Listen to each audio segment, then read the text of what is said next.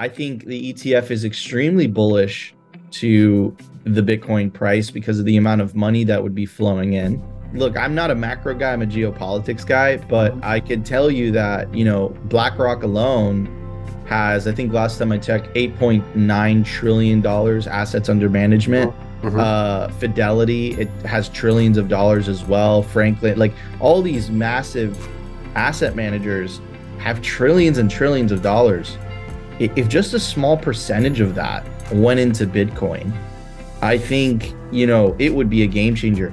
But there's another component as well, which is that Michael Saylor and Nayib Bukele on the nation state level are being vindicated right now. When the next cycle peak happens, if you're a public company, if you're a country, and you're looking at what Nayib Bukele is doing, and you're looking at what Michael Saylor is doing, you're saying, wow, his strategy was superior. Holding Bitcoin on my balance sheet is actually a much better idea than holding fiat. Michael Saylor says it best. He's like, holding fiat is like holding a melting ice cube. And I think that because these are public companies and they have to adhere to their shareholders, I think that there's going to be mounting pressure for these public companies to put at least a small percentage of their treasury in Bitcoin. Like Apple and all these companies, they're holding so much cash.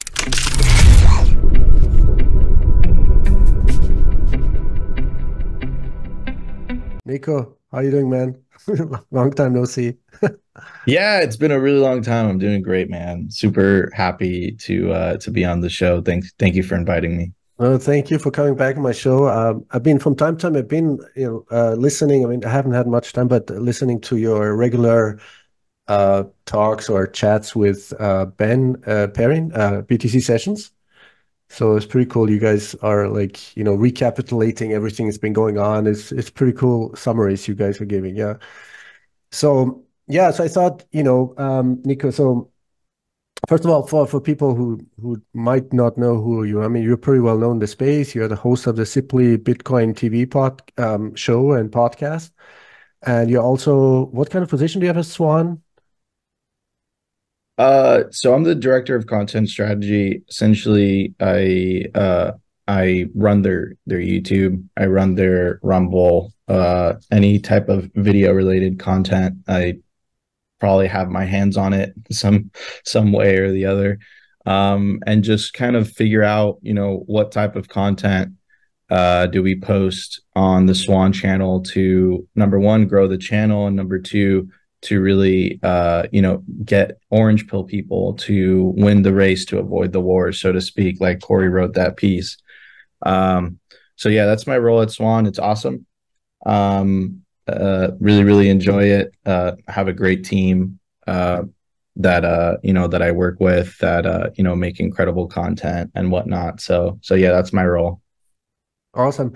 Yeah, and you guys have been watching this a little bit, the educational series moderated by Natalie Brunel. Did you have a hand in that, or did you co-organize or whatever, co-create it a little bit, or did you have some input on that? Yeah. So the Welcome to Bitcoin course, no, I really have to give credit to Nick and Brady and Brandon.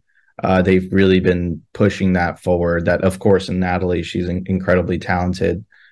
They've really been pushing that initiative forward. Of course, I did a lot of the packaging, so the title, the thumbnail, and all that stuff. But I'm glad that you liked it. It was really well received. So I'm really glad to have played a small part in the release of that, specifically on YouTube and on Rumble. But yeah. Yeah, it's great. It's great. It's very succinct, comprehensive at the same time, and very, covers all the topics, all the fallacies of thinking, and it's just great. So, Nico, yeah, what I wanted to get your get me a little bit up to date. Like, what is your view of the things going on around like globally? Like with, of course, rooted in Bitcoin, with the legislation you're pushing for CBDCs connecting to, censorship and digital ID and the things that had been going on, in Canada, where I mean, people were like, their bank accounts were frozen. And do you see like do you think that we are, as a Bitcoin community or in Bitcoin space, evolving fast enough um, while all these things are going on?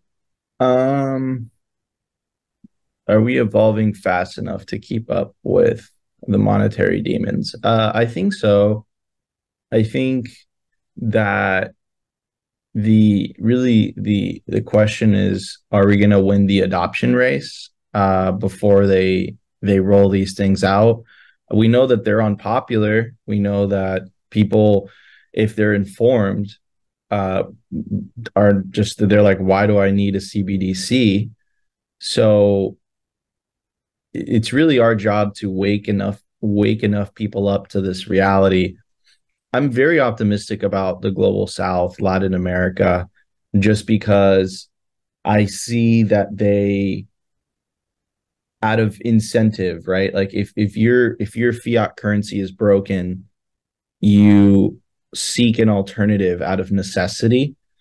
And we've seen a lot of adoption in stable coins in the global South. People are just they're seeking refuge. A small percentage of that is Bitcoin. Our job as Bitcoiners to really wake people up to saying, hey, look, you're only going to find financial sovereignty in Bitcoin. But they're moving full steam ahead. Christine Lagarde, she's making videos. The European Central Bank, I think it was a couple of days ago, released a picture saying, we respect your privacy.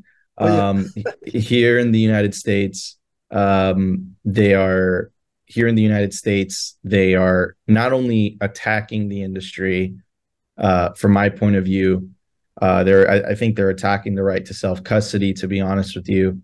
They're trying, in the DOJ conference that they had in regards to Binance last week, the amount of times that they mentioned terrorism and crypto in the same press conference, I was just like starstruck, because But on the essentially, other hand, it's a deja vu. It's like we've seen this before, right? I mean, yeah, but I don't think that we've seen this before to this escalation. Like, really, like a and the frontal. amount, Like, do you see that as a frontal attack to like self custody? I mean, inevitably, yes, I really believe that. I think that that's their ultimate end goal. Elizabeth Warren in a Senate banking committee, I think it was 3 or 4 weeks ago, she said the quiet part out loud. She said that uh, you know, people are using ever more sophisticated means to skirt around money laundering laws, like taking self custody. So she's like trying to, essentially, like on a psychological level, she's trying to connect self custody with crime. And then that's why the DOJ press conference was so striking, because they were trying to connect terrorism with Bitcoin. And the issue isn't with Bitcoiners. Bitcoiners are just like, that's a lie. The issue is with the uninformed, right? If you are uninformed and you still consume legacy corporate media, you don't consume independent media, you don't do your own research, you're all of a sudden you're going to start connecting the dots. I'll give you an example. A couple days ago, 2 or 3 days ago, I had the privilege to be invited to this event in South Carolina where Jack Dorsey, Luke Dash Jr., Bitcoin Mechanic revealed Ocean, which is quote unquote the first decentralized mining pool.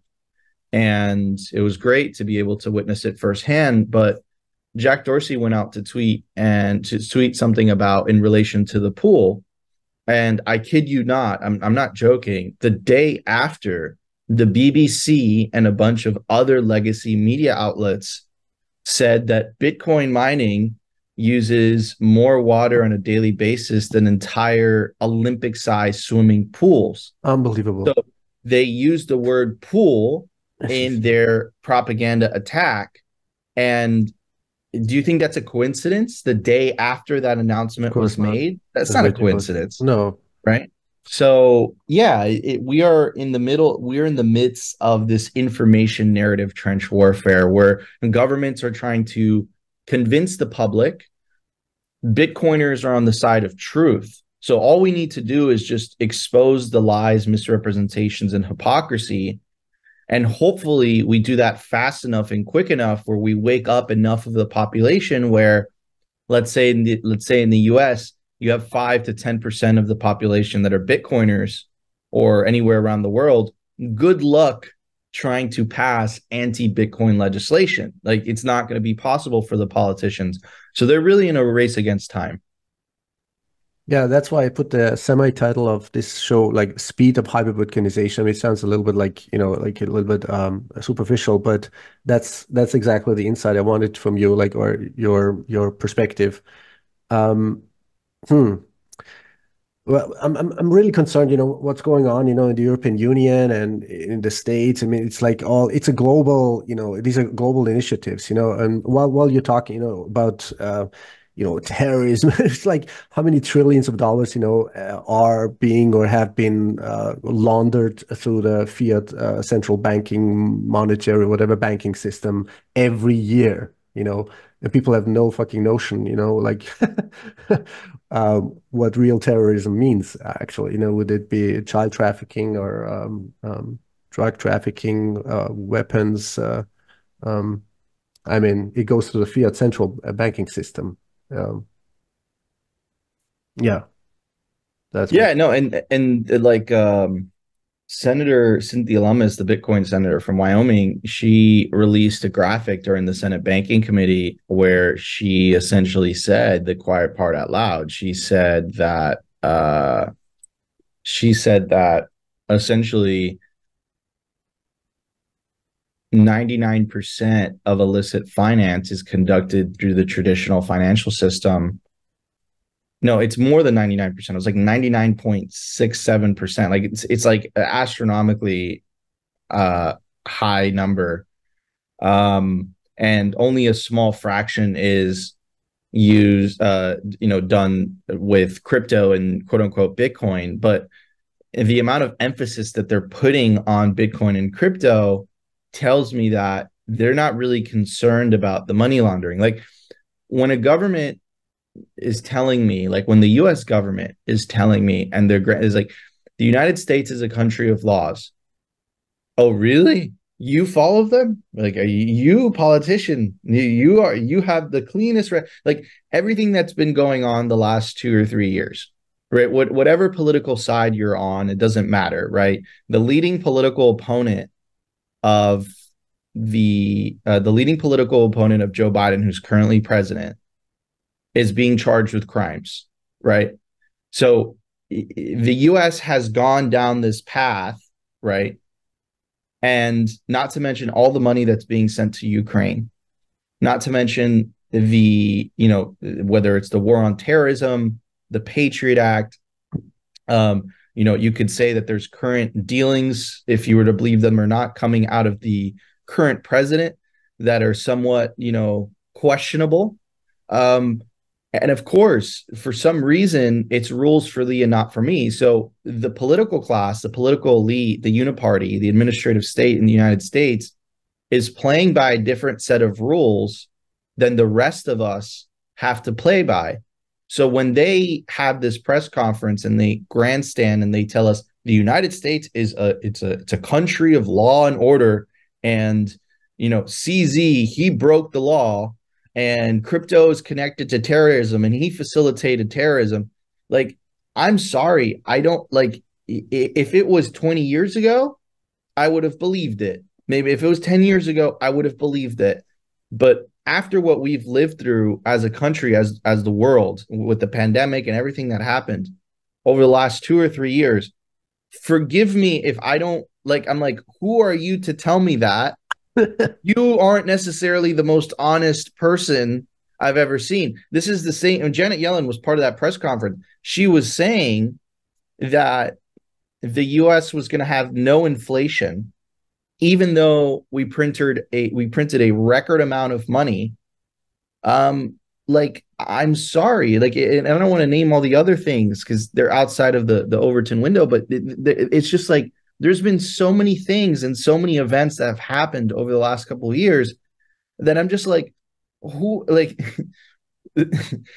you guys are the biggest cartel mafia I've ever seen. Like, it's insane. Who are you to lecture Yeah. me or lecture the world on what is right and what is wrong if you guys can't even follow those laws yourselves? Yeah. And not only that, you aren't even held accountable for those Exactly. same laws. Yeah. So it's just, the system is clearly breaking. I think fiat is responsible for all this. I think Mhm. that the more they print, and the acceleration of the printing is really going to have um, is really going to have uh, downstream effects down the line, in my Yeah. opinion. Yeah.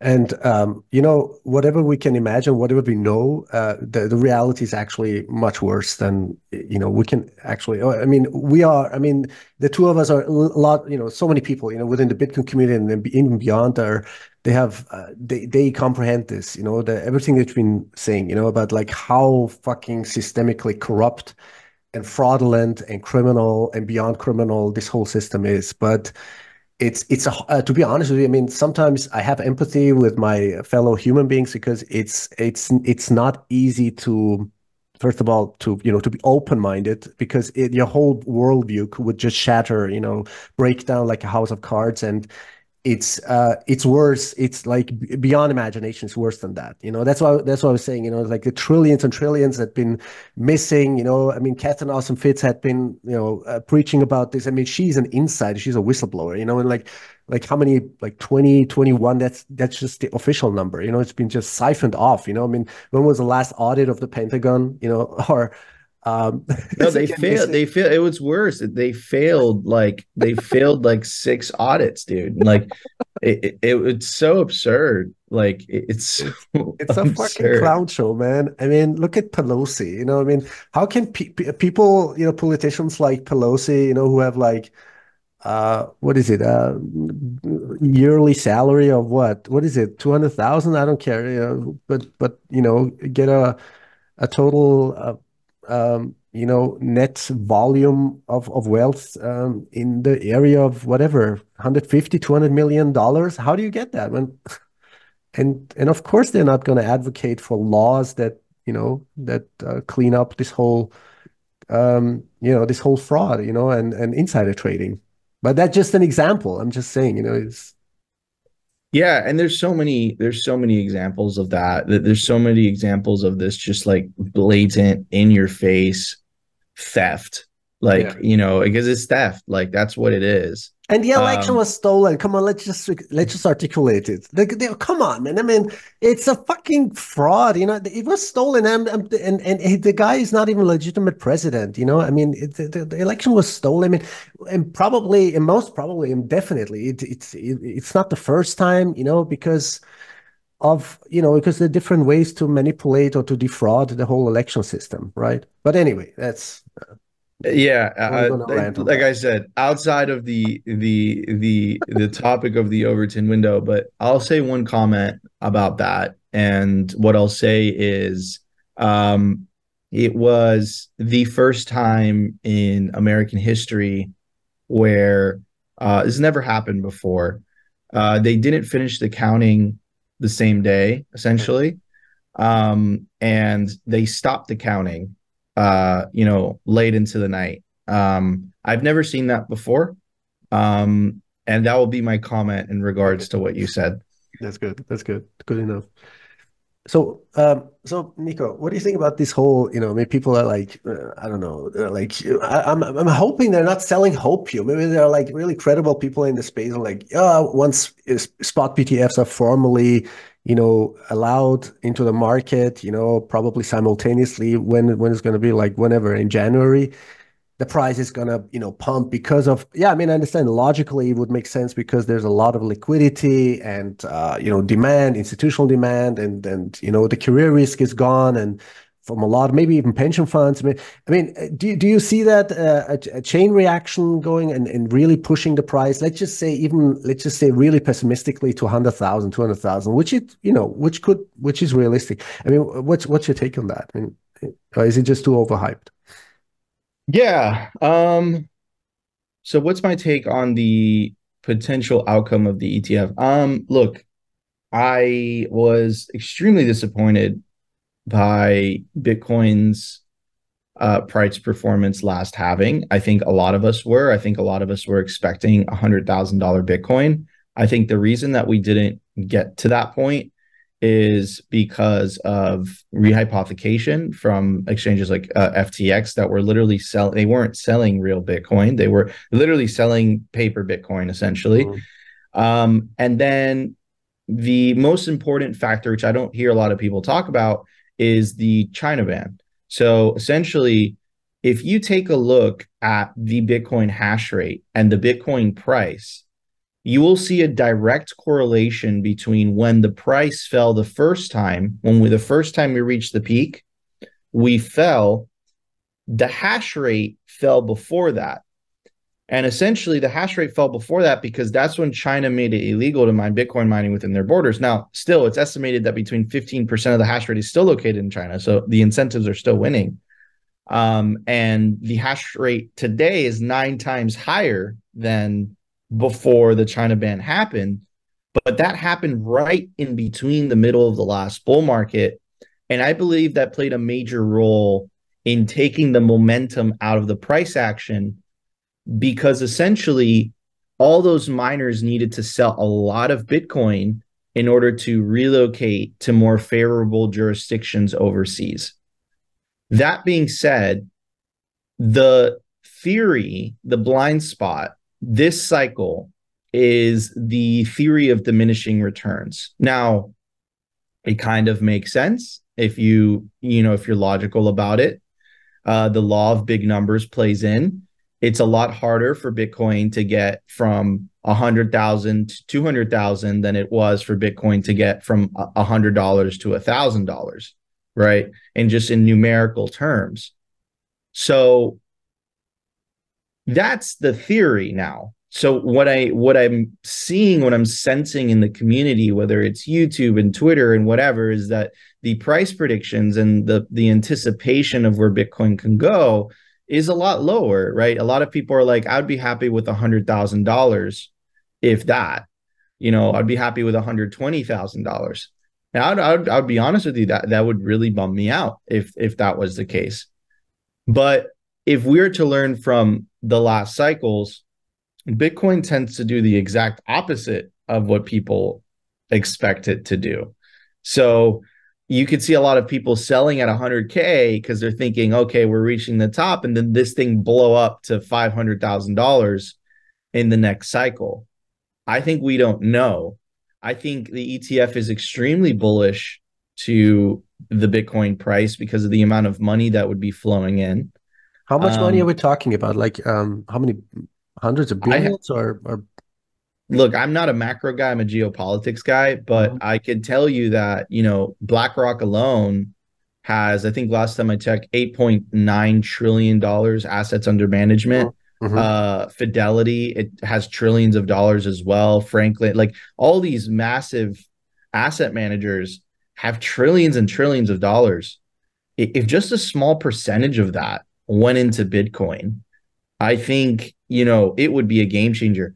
But there's another component as well, which is that Michael Saylor and Nayib Bukele on the nation state level are being vindicated right now. Michael Saylor's average price is about $30,292. That means that his investment, with all the shit he got for it, because he got a ton of shit, he has been vindicated. He was right. He was really, really right. He was beyond right. And now all of a sudden, when the next cycle peak happens, if you're a public company, if you're a country, and you're looking at what Nayib Bukele is doing, and you're looking at what Michael Saylor is doing, you're saying, wow, his strategy was superior. He holding Bitcoin on my balance sheet is actually a much better idea than holding fiat. Michael Saylor says it best. He's like, holding fiat is like holding a melting ice cube. And I think that because these are public companies and they have to adhere to their shareholders, I think that there's going to be mounting pressure for these public companies to put at least a small percentage of their treasury in Bitcoin. Like Apple and all these companies, they're holding so much cash. Yeah, that's what really intrigues me. I mean, And it's so melting. it's It's melting. melting. So what You know? is there some kind of other forces behind that? That's just, I mean, that it's just so illogical what that they're not doing it. I mean, why is it? What's incentive? What's the Um, so like what's the incentive? yeah to hold so much cash? I mean, I think that, it's pretty straightforward. I think that essentially, there's obviously there is politically motivated uh there's politically motivated um I think that some of it could be politically motivated. Like the current administration, the Biden administration has made it very, very clear that they are just not fans of the industry. They really, if they had the ability, they would have rolled out a central bank digital currency by now. They just don't have the support in Congress. Um, and I think that they're in a pickle right now. They're in a kind of like this catch 22. But I think as a whole, like if you kind of zoom out, I think that the world is reaching this like level of peak fiat, peak centralization. And essentially, because fiat has broken the world to such an extent, the main benefactors of fiat, right, which is this government, politicians, cantillionaires, they're incentivized to censor, to steal, to lie, to manipulate, to misrepresent information as much as humanly possible in order to keep their control on the truth and their narrative control on the truth, because that's the only way they can keep this going. Because as soon as people start to ask the question, what is money? Why is my money stealing from me? Why am I being forced to use a money that is designed to lose purchasing power? I already pay my taxes. I never agreed to this. I think that they don't have a really good response to that. And the reason I'm saying that is because they've completely ignored, like Elizabeth Warren or any of the papers that were written by the Treasury or the White House. They're essentially making the case that people are seeking, even Jerome Powell, I think, said this, like people are seeking Bitcoin because they want a more efficient means of payment. We have very efficient means of payment in the US. We have Cash App, we have Zelle, we have PayPal. People aren't seeking a more efficient means of payment. People are seeking to use money that doesn't steal from them. yeah. And they've ignored that completely, which tells me that they just don't have a good answer to that response. Yeah. Right? Didn't Powell, even in a hearing or some kind of congressional whatever hearing, like whether intentional or not, I mean, say, it is an alternative store of value to Bitcoin. Bitcoin is sort of a store of value. Didn't he say something like that, or am I confusing something? Maybe another statement. Anyway, but I thought he said it. That it's sort of a alternative store of value. Some kind of hearing. But okay, maybe I don't know. Yeah, I mean, so Powell, to be honest with you, he's not that, like, he hasn't been like he hasn't been that adversarial compared to, let's say, he hasn't been that adversarial compared to someone like Janet Yellen. But that's still not to say that he's a fan. because at the end of the day, I think that if you're the head of a central bank, Bitcoin is the death of you, because it questions the very system of central banking. Sorry. Why do you think that they attacked Nayib Bukele so much? Look at what they did to Javier Milei. They tried to throw anything and everything at that guy. He's a far right. He's a libertarian. he's not a fascist. He's not an ultra conservative, whatever. He's a libertarian, right? And they're calling him a far right extremist. You know who they also call the far right extremist? Nayib Bukele. Nayib Bukele and Javier Milei in Argentina, they are threats to the very idea of central banking. And that is a big effing problem. And that is so dangerous, because once they prove, and I don't know about Javier, it's too early.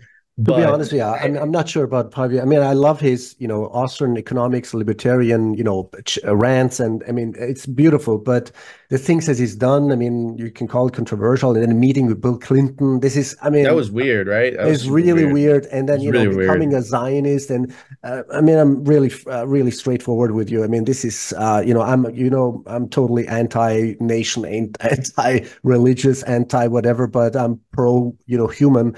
So I don't know. Is it being blackmailed? Is it being threatened? I don't know. Or is it being put? Are there any oligarchs there are actually some oligarchs that have been funding him? But you should listen to Whitney Webb's one of the latest interviews. I can send it to you.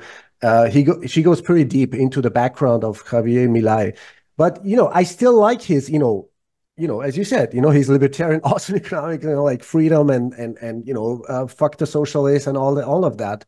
But something doesn't make sense. I mean, with Bukele, I had a more, even, emotionally, viscerally, a more positive feeling. But yeah, that's the way it is.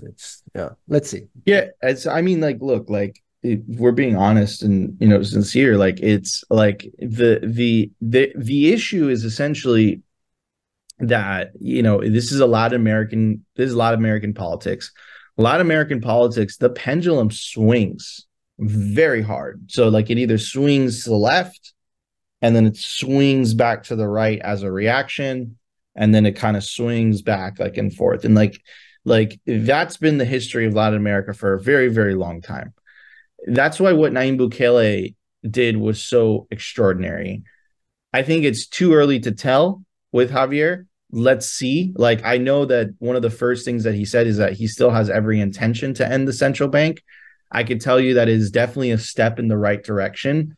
Not so much if he's going to allow that, but in politics, there's this concept of the Overton window, which is the acceptable window of discussion, right? And if you talk about ending the central bank in the United States, it would be outside of the Overton window, except for Bitcoiners and hardcore libertarians. But most people would be like, nah, that's extreme. But the fact that you had a president elected to a country, a G20 country. Argentina is a big country. It's 45 million people. And he's saying, let's end the central bank. And he's taking a chainsaw and cutting it into pieces. And that was accepted by the majority of the population. That is a step in the right direction for our cause. That means something. Right? Yeah. Mm-hmm. So even if he doesn't live up, because it's very hard. He must have a lot of pressure. I don't know what his net worth is, but politicians that tend to be poor when they get into office, they use the office to enrich themselves. Mm-hmm. Is he going to fall into that trap? Is he going to be noble? Is he going to be honorable? Is he going to have ethics and morals and all that stuff? I don't know. I have no idea. But political discourse is important, and he moved that to a really, really good side for us Bitcoiners. And we need all the help we can get. Right. We have one beachfront, the country of El Salvador, the shining country on a hill. Now we need more countries falling like dominoes, adopting Bitcoin, making Bitcoin legal tender. Yeah. And the more countries do that, the better. Mm-hmm. I had discussions what's the critical number, the critical mass of countries, especially in Africa or Latin America, that just need it, to unleash this this power, of hyperbitcoinization. Maybe it's just really 3, 4, 5 countries, and And then the competitive pressure comes, and then everybody's like, okay, we need to, there's something we need to change, I mean, just coming maybe even from the grassroots level, from the people themselves, like these people are making something right in El Salvador, or hopefully, in Argentina soon. And right. So maybe it's going to become really a sudden process, as Parker Lewis would call it. But we'll see, right? I mean, Yeah, I mean, look, I don't know. I don't know when, I don't know like what the critical mass is. I think that we're living through very turbulent times in mhm. history. I think we're living through two phenomenons that are happening simultaneously, kind of overlapping each other. The internet started the fire, and it really disintermediated information and started. And you see this with social media. So the ability for governments to control narratives is greatly diminished once individuals are able to talk freely directly with each other. That's why they're attacking Elon with Twitter. Look at what me and you are doing right now. We're talking, in our homes with microphones, cameras, and we're broadcasting, and people are listening to this. That didn't exist 20 years ago. You had to go through the TV stations. You had to go through the newspapers. They've been disintermediated. And the younger generations, they only get their information from these sources. And governments, it's very difficult for them to co-opt every single one of these sources. And it becomes very difficult for them. That's why they're reacting like, we're going to censor the internet, and we're going to do this, and we're going to do that. And that's happening. Right. So the disintermediation of information, and then overlapping that is the disintermediation of money. Right. Which is like, now all of a sudden the governments are dealing with two problems. Like, we can't no longer control the narrative. Now people have a choice between using our money and using their money. And they're just like, holy cow, what is happening? And it's causing chaos. Like, they don't know what to do. In my opinion, they're scared because the information thing is one thing, but once people start opting out of their money, that is their direct source of power. That is how they pay the men with guns. It goes to the roots. Yeah. So that scares them. And I think that eventually they're going to have, and you've seen this, they're going to start saying the quiet part out loud, which is, we don't want you to take self-custody. We don't want you to use your own money. We want you to use our money. And I don't know how I don't know how they plan to explain that. I don't know how they're going to convince people to go along with that. But it's a very, very big problem that they have. Because I think ultimately what Bitcoin does is, and if the world moves to a sound money standard, is that essentially it completely changes the power dynamics between individuals and the nation state. All of a sudden, governments, if people adopt Bitcoin, there's a Bitcoin standard, governments are no longer going to be able to pay for things they could no longer afford with the hidden tax of inflation. If they want to pay for something, they're going to have to do it via direct taxation or wealth confiscation or direct wealth confiscation. Yeah, and that becomes very, very difficult to do, especially on a massive scale. And I think over the long term, that changes the relationship between the individual and the government and the state. And the sovereign individual laid this out. Like, they predicted this in the 90s, right? And I think we're witnessing their theory. They didn't get everything right, but we're witnessing their theory play out in slow motion. Yeah. So the system wants to restrict or control the flow of information, the fundamental basis of information, which is, let's just call it the internet. I mean, but they can't do that. I mean, is the internet, I mean, decentralized enough, or it's not decentralized, but is it partitioned enough that that it is preventable, or do we have, is that our obligation, or is that our mission to with Nostr and other platforms to to seek out and develop other decentralized platforms, like totally like, detached from the system? So I'm a big fan of Start9. Mhm. And Start9 is they started as a Bitcoin node and they became essentially their products. And I run a Start9 server pure pro at my house, just a top of line product. And essentially it's a it's a server, right? So I run my Bitcoin node on it. It's a full computer, but it also allows me to download other apps that make it that, let's say you had that same app running at home on your computer or on your server. And Start9 makes it super easy for you to do this. We can have peer-to-peer communications, file sharing, potentially video conferencing, because essentially how the internet works now, even services like Signal that are big supporters of free speech and encrypted messages, and supposedly they don't want people to snoop into your conversations. um Even still, when you, let's say me and you, let's just use Zoom for example, or we're using now, me and you aren't communicating directly. I'm communicating to Zoom servers, and the Zoom servers are communicating to you, and then you are communicating to the Zoom servers, and the Zoom servers are communicating to me. So the internet right now isn't peer to peer. Most services on the internet that we use, it's Twitter, Zoom, YouTube, Rumble, anything, you name it, they're not peer to peer. Right. They're all being hosted on servers. Uh, I think the future is sovereign computing, where you're running your own server. You are hosting your own data, right? And in the process of doing that, instead of everyone going through this single choke point that governments can and have in the past, used for their political means, imagine if everyone is just communicating directly peer to peer, which is essentially how Bitcoin works, really, especially if you run your own node. But imagine if data worked that way. Imagine if messaging worked that way.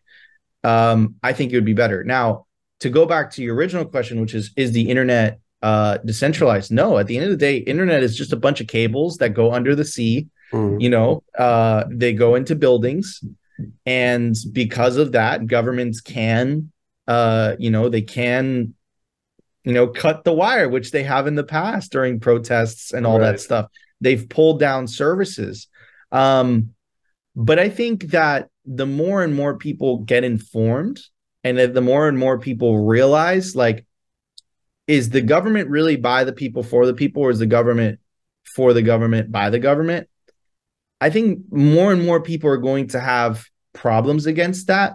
And I think as the population ages, more and more of those people are going to be in positions of power, right? In positions of influence. I think as Bitcoin's market cap grows and Bitcoiners as a whole become wealthier, they will become more influential. They'll be able to affect certain, certain politics, and they'll be able to affect and influence society in a certain way to free up that society.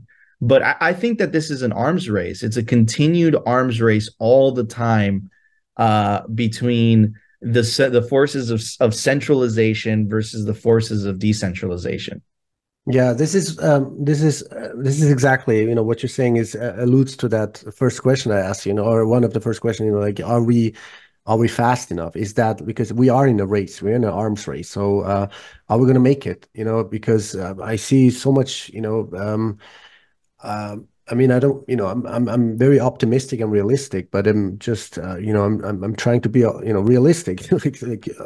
Seeing all the pressures mounting up, the criminal entities, the central banking system, the EU, European Union. I mean, that's sometimes It's concerning. It's concerning. You know. Um, but we're making progress. I mean, look at all the developments that you just mentioned, Start9 Lab, whatever, and then Paulo Arudino, what's his platform? Keat? Is that Keat or something like that? The peer-to-peer platform. So there are Exactly. things going on, definitely things going on, but I'm just asking myself sometimes, is that enough? Are we fast enough? How much more resources, brains, time, do we have enough time for that? Which, leads me again to the other part, because I don't want to hold you up too much. Um, to the other part of our discussion, which I wanted to initiate, is I know there's a topic. I don't know whether you've had time to research it a little bit, but as the magnetic field of the Earth has been diminishing since the 1850s, and provably in the last decades, like every year by 5%. And there are so many studies coming out, of course, either not really mainstream or suppressed or whatever, astrophysicists, geophysicists, and all of that. So I think a realistic scenario which could happen within the next 20, 30 years, and that's the best case scenario, by the way, because I think these Earth disaster cycles, there's different layers, different phases of Earth disaster cycles. The smallest one, it's between 150 and 200 years Carrington event.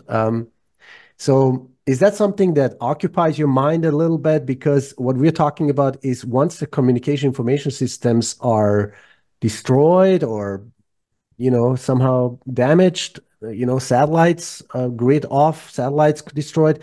I mean, Bitcoin, I think, is the least worry that we're going to have. We're going to have, I think we'll need to start from scratch and build up a civilization, and then hopefully, plan or pre-plan a reset of of the Bitcoin blockchain and the whole infrastructure.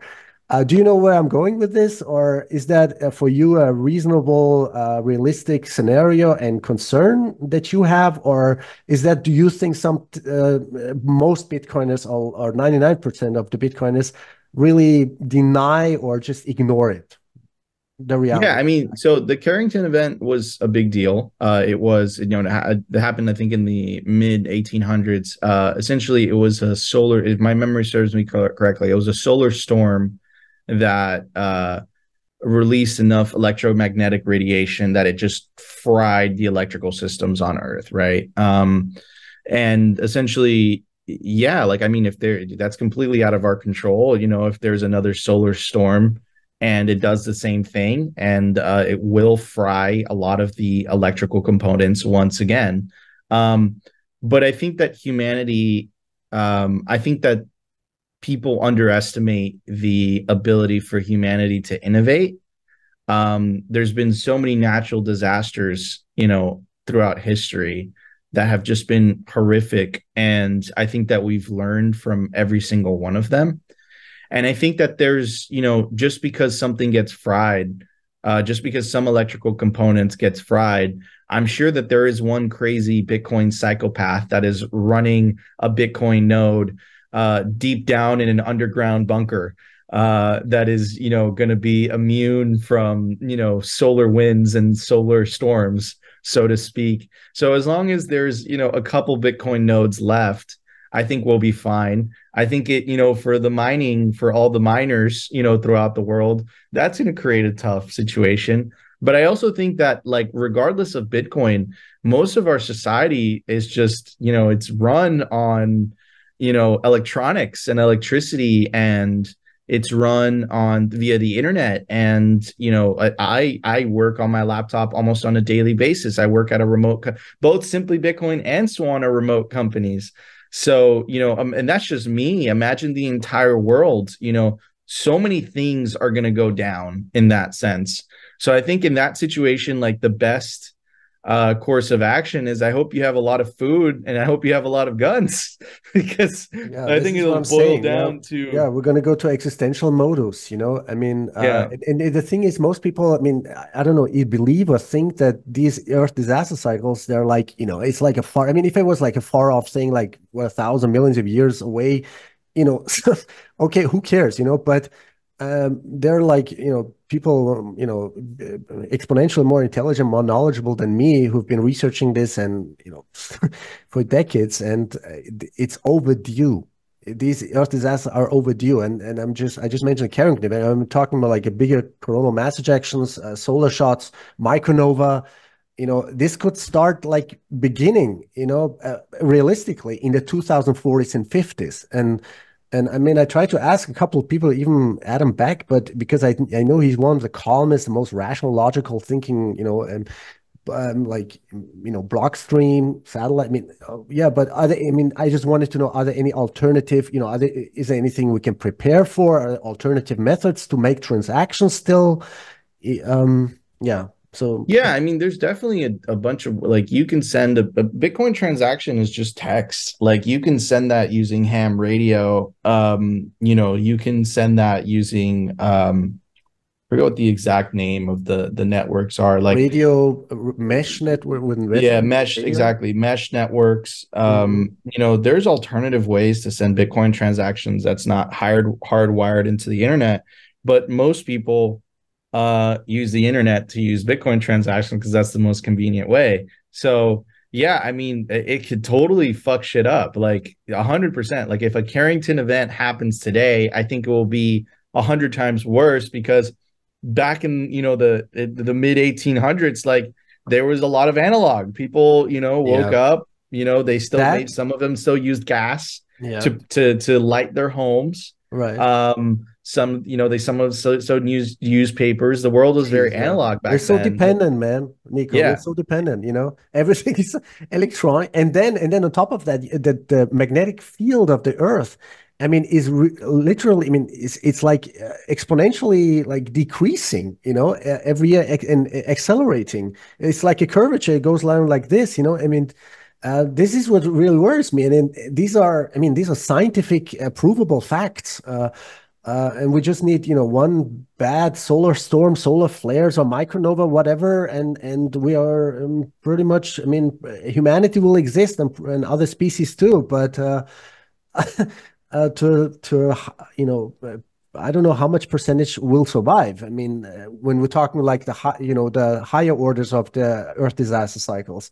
But I'm really not a doom and gloom. I'm just trying to face reality. Like, okay, how do we prepare? What do we need to individually, as a family, or as a society, as a village, like get together and help one another.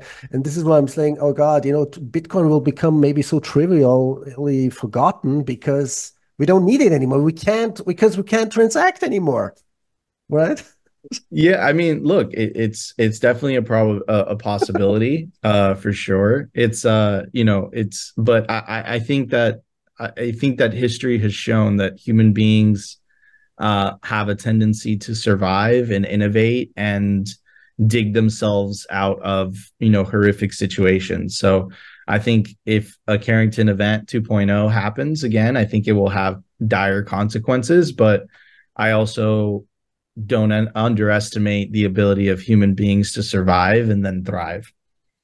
Definitely. Human ingenuity. I mean, to be honest with you, I mean, I don't have no doubts about the human ingenuity and the genius minds out there, and the suppressed technologies. I mean, this is my hope that hopefully at that time before, sometime before, all these technologies will be unleashed, which have been compartmentalized, within the military industrial complex, and which could, eventually help us, protect us from all these, natural Earth disaster cycles. Yeah. So, 100%, 100%. Yeah, man. It's like you saying, like that's the like that's the catch 22, so to speak, right? It's right. like like I'm extremely optimistic about the future of the human race. I think that you have, and I know a lot of people dislike him, but um like what Elon is doing with his crusade to go to you know his crusade to land, like move it, take some humans to Mars and whatnot, and thinking from like a perspective of being an interplanetary species. Like I don't think he's going to see that in his lifetime. I don't think I'm going to see that in my lifetime, to be honest with you. But that type of thinking is real because look, on a long-term basis, the earth will be inhabitable. Like you will not be able to live here just because of the expansion of the sun, Right. right? And that eventually will kill all life on Earth. And the sun is halfway through its life cycle. Eventually, it will die out. Essentially, it will grow very, very big before it does that, and then it'll get very, very small, and then it will become, a brown dwarf. And essentially Earth will either melt away first and then freeze to death, but humans won't be able to live here, and no life will be able to live here. So I think thinking about how to make Earth an interplanetary species, an interstellar species, is the only way to ensure humanity's survival in the long term. But I think that's all things that are going to happen outside of my lifetime. I'm just Think thinking so? about the here Okay. and now, and the battle of my life is just, fighting for Bitcoin and the adoption of Bitcoin, because I think that the adoption of Bitcoin is going to bring out the best in humanity. It's going to bring the new renaissance in humanity. And I think that potentially it could lead to more geniuses like Elon that are going to be thinking about, more other crazy inventions to further, propel the human race, for the human race to prosper. And through prosperity comes more innovations, more technology, that allows us to, tackle certain problems. Yeah, I'm totally with you on that. I mean, when it comes to the civilizational evolution and the human evolution and the technological evolution on every level imaginable, that's what I always said. This is what really excites me about Bitcoin, because it will give us so much comfort, joy, and more leisure time, and people can finally go after the things that they really want to do passionately, and finally we can, we don't need to work, to exist, to survive. We're going to thrive, as you said, so and I know, the technology is out there. It just needs to be unleashed and or decompartmentalized. And this is what sometimes, makes me sad, that, it's not only, material or money or whatever, or existential things that have been stolen from us, at least in the last 100 years since the creation of central banks, but actually technological evolution, innovation that's been stolen from us systematically, which is actually here, but we don't have access to it. And this is what really makes me sad. But on the other hand, yeah, I'm totally, optimistic and bullish. So going back to that first question, I mean, even if I just wanted to say, I mean, even if I could even imagine Bitcoin going, because I don't care about the price, but it's about the purchasing power. Even if it goes like abruptly, like suddenly to millions of dollars. I mean, the thing is, by that time, even if it happens within the next 1 or 2 years, what kind of purchasing power are we talking about? Because do you see hyperinflation at that time? Because officially hyperinflation is 50% upwards, but we have already in certain, services and products, or, things, in a way, hyperinflation, or monetary, yeah, debasement. Yeah, I mean, totally. Like, it could totally lead to, you just never know. Like, that's the reality. Like, you never know, what uh you never know, the definition of hyperinflation, like how hyperinflation happens, is not because the government is printing a crazy amount of money. Hyperinflation happens because there's a mass, on a societal level, the population just loses confidence in the currency, and all at the same time they start to sell it for everything else, and then it just completely devalues. So I think that the US dollar is the strongest currency of all fiat currencies by far. I think it will be one of the last to hyperinflate, to be honest with you. I don't think it's going to happen anytime soon. Maybe I'm completely wrong. All I know is that I put my energy, my time, my work, my money, my wealth, my future into Bitcoin. So, like, I know that whatever is happening in fiat world, I know that I'm okay, and that my family's okay, and that my future is okay, right? So yeah, like what these are some crazy times. A lot of people buy into the theory of the fourth turning. I myself included.